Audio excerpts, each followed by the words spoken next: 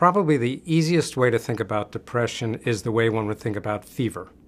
It is a symptom of an array of different kinds of potential problems that lead all the way from daily minor blues that somebody might have, all the way up to diagnosed disorders that need an array of treatment.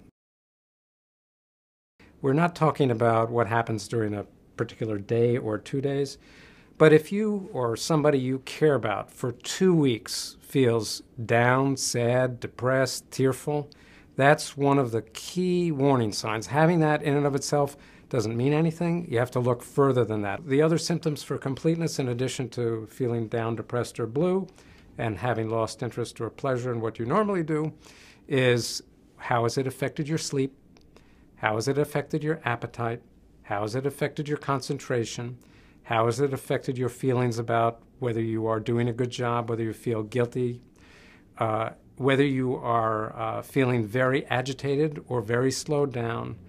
And then finally, the question that most people feel most uncomfortable about is it bad enough that you wish you didn't wake up the next day? Do you have some kind of thinking that you might life to end? Now, many people have that fleeting thought. There's nothing abnormal or unusual about it. We're talking about sort of a sustained way. These days, there isn't a person who doesn't know somebody who isn't depressed or has depressive symptoms, and also probably doesn't know somebody who's on a medication for it. That's how common and prevalent it is. The other important thing to understand about depression is while it is a chronic disorder, it's a chronic recurring disorder. By 2020, it is going to cause the second most amount of disability and poor health in the world. Treatment. This is a very critical and important area because there are two strategies to addressing treatment. There is a medication strategy and there is a psychological strategy. And there are lots of people who have no interest in meds, who might be interested in a psychological strategy, and we have people who have no interest in doing something psychological. They want a pill that they can take that will make them feel better. So we have as many antidepressant medications to treat depression as we have antibiotics for the various infections.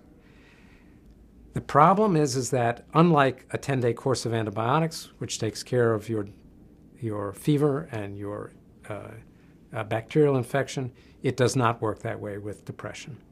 If you are going to take a medication, you really are having to think about taking it for a 6-month period of time. If you are not interested in medication, or you want to try something else in conjunction with medication, there are a number of psychological strategies to approach depression.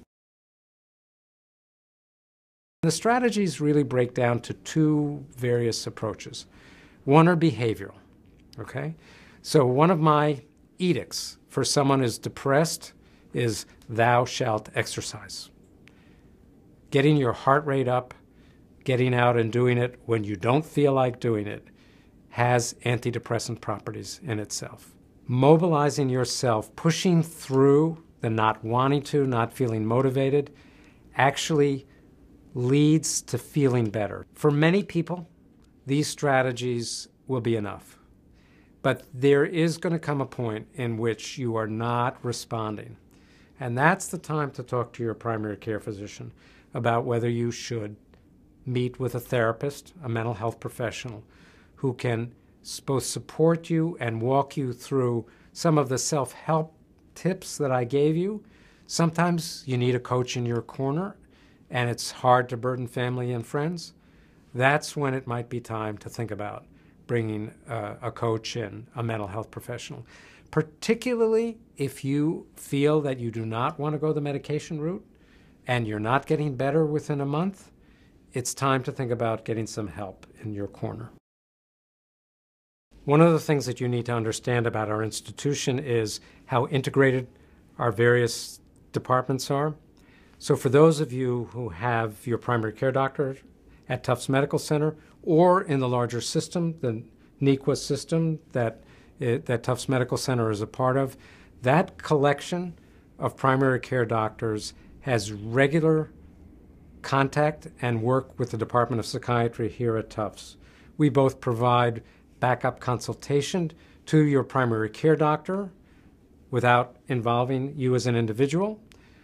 Or if you decide, or you and your doctor decide together, that you need psychological care or specialty care, the Department of Psychiatry has a mood and anxiety disorder clinic here that is available for your services that you can get by calling the central number for the Tufts Medical Center.